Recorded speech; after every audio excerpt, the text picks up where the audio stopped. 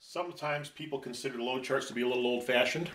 They're very necessary for us, even if you have a crane that has a load moment indicator or a rated capacity limiter, because if you're in a situation where you have a malfunction of your LMI system or you have a problem with the rated capacity limiter, you can go back to your load chart if you're in the middle of a job until such time as you get the system repaired. Also, a great number of older cranes are not equipped with a rated capacity limiter or any sort of an electronic scale, so there has to be some sort of a graphic way to calculate what the capacity of the crane is at any specific load radius. First of all, we want to talk about load radius. There's two things here up on the board that we have. The first one is the graphic representation of what the crane looks like with the boom at different lengths and at different angles. And over here is the chart that is used to interpret the graphic representation so that we can calculate the load capacity of the crane. Now, these particular charts that we have on the board here today are from a Broderson IC83F. Now, each individual crane that we deal with is going to have its own load chart. So we're not intending here to give you a one-size-fits-all load chart. What we're trying to do is just explain the ways in which we use load charts and how they are calculated. Now, the first thing we want to understand is where is the center line of the crane, because the capacity of the crane is determined by the difference between the center line of the crane and the weight or the load hanging on the end of the boom. Now, in this particular case, as you can see, the boom pivot is back behind the center line. Some cranes calculate their center line from the boom pivot pin. On this particular crane, it does not. If you look here, you'll see the center line is somewhere forward of the boom pivot pin, which on this particular crane happens to be the exact center line of the turret where the boom rotates.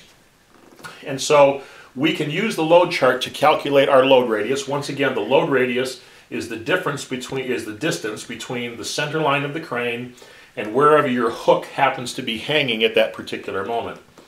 Now, this particular crane, this Broderson crane, has a 3-section main boom with an available and optional 10-foot pin-on jib.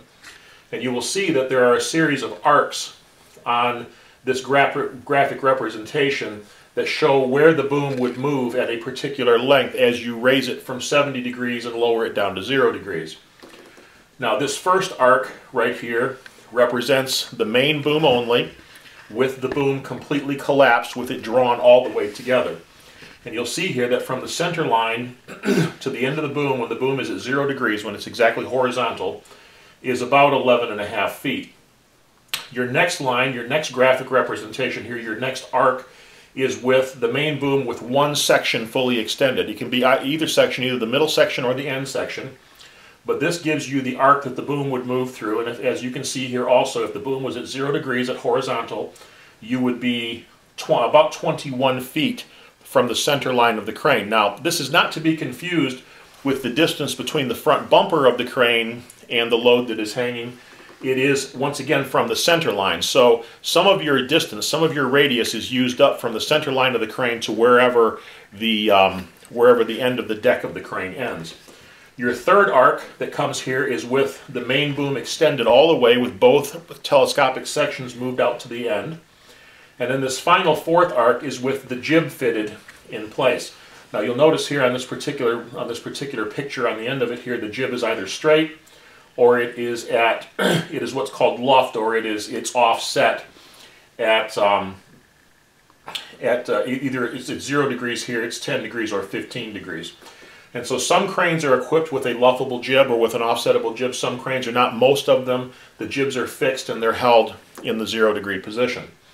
So the first thing that we have to do to be able to calculate the capacity of this crane is we have to know what the load radius is. So, for example, if I had my main boom extended all the way out to its full extension, and I did not have the jib fitted at this time, and I had the boom at the way it is right now at a 30-degree angle, I would calculate and run my finger straight down to the number at the bottom, and I would be at a 26-foot radius. You can see the 26 feet right here. For example, if I had the boom up here at a 45-degree angle, if I moved my finger straight down, I would be at about a 20-foot, 5-inch radius or so. It's just a little bit over 20 feet. If I was to raise the boom all the way to the 70-degree position, and I followed this particular point where the arc intersects 70 degrees, bring it straight down, I would be at about a 9-foot radius. And so the shorter the radius, the higher the capacity of the crane. And so once I have used the load chart to calculate what exactly my load radius is, at that point I can go to the chart and I can determine what my crane capacity is at the particular radius in which I have configured it. Now, on this particular chart, there's a couple of things that we have to understand. The crane is rated in two basic ways. It's rated at a 360-degree rotation, and that is the capacity of the crane, and you can rotate the boom all the way around with that particular load without any concern for overloading the crane. Now, in another instance, you can rate the crane as over the front. Now, over the front is generally considered to be with the boom exactly straight ahead at 0 degrees or within 5 degrees of that, which is a very, very short distance. So if you're going to rate the crane over the front, you have to make sure that your boom stays in that over the front position, because as you rotate the boom, you can overload it. For example, excuse me, here on rubber at a 5-foot radius, you have a 9,400-pound capacity rotating the boom 360 degrees. If you have it on rubber just over the front, your capacity is 11,400 pounds. So as you can see here, there's about a 20-25% difference between the capacities that are rated. So we have to determine which we're going to rate our crane for at 360 degrees rotation or over the front. And so it is my preference that whenever you're setting up a lift, that unless it is absolutely necessary, that you calculate your load radius, you calculate your load rating on your 360-degree rotation. That way you don't make a mistake and suddenly rotate the boom and overload the crane. The other thing is we're going to be rated in each of these categories either on rubber or on outriggers. As you can imagine, the crane is much more stable when the outriggers are placed on the ground than it is when it's sitting on its wheels or its tires. And so whenever possible, in any sort of a lifting operation, unless you're going to pick and carry the load, where you actually pick the load and hold it on the end of the boom and actually drive the crane, it's always preferable to rate the crane on outriggers if you possibly can, to make sure the outriggers are down and they're on a stable surface. Now, the other thing that we have to understand is that once we've determined that we're going to rate the crane at a 360-degree rotation, and we've decided, for example, that we're going to have the crane on its outriggers, which is its most stable position, there's also a dark black line on each one of these charts. This dark black line indicates the difference between the crane's tipping point and where the crane is going to be structurally damaged. For example, when you are on outriggers, if you are at a 16-foot radius, you're above the black line.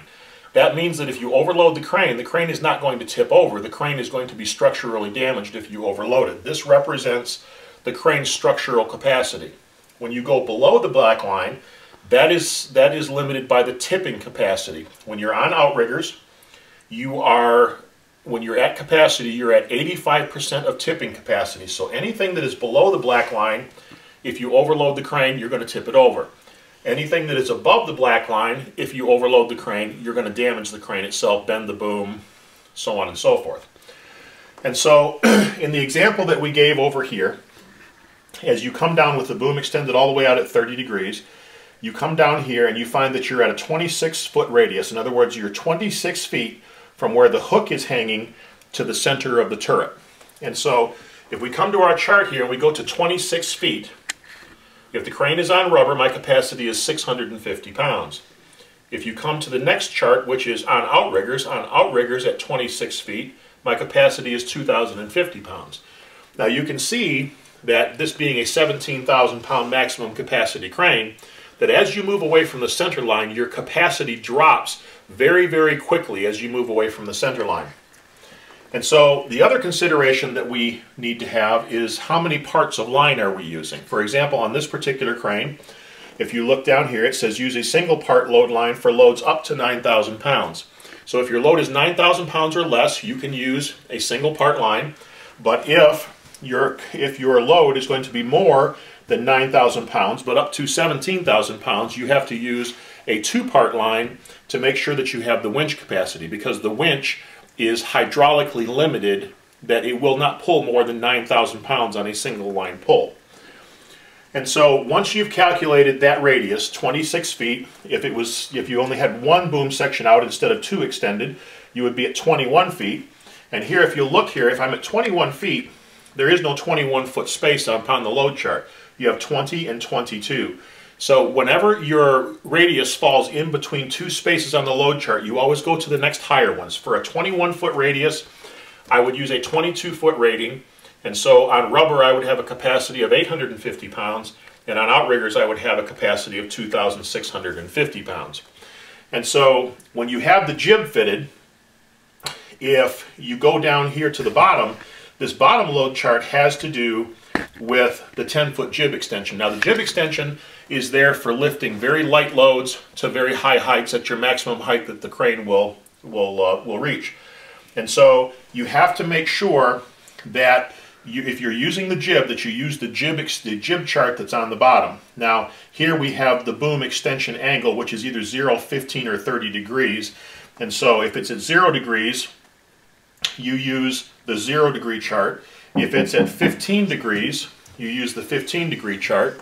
And if it's at 30 degrees, you use the 30 degree chart. And so in this particular case, most of the cranes that we sell have a non-offsettable jib. And that jib is at 0 degrees. So if I'm using the jib here, I would use the 0 degree boom extension angle. If the boom of the crane is at 0 degrees, this is the angle of the boom of the crane, I have a 2,250 pound capacity.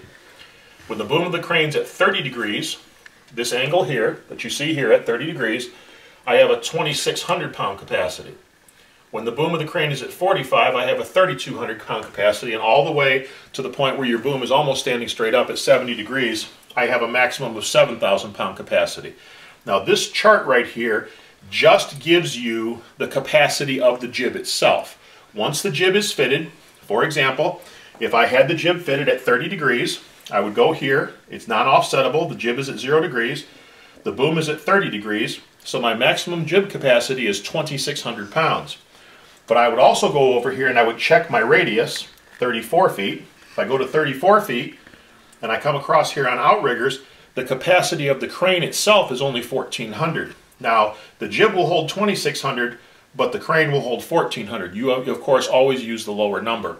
So, 1,400 pounds, if you look here at a 34-foot radius on outriggers. Now, one note here, these cranes are equipped to pick and carry. In other words, picking up a load and driving very slowly, a maximum of about 2 miles an hour across even ground. But you never use the jib to pick and carry. Whenever you are picking and carrying, you have to use it on the main boom. You never use the jib to pick and carry. So that's just a basic overview of how a load chart is used. Remember once again that when you're above the black line, we're limited by structural capacity. When you're below the black line, you're limited by tipping capacity.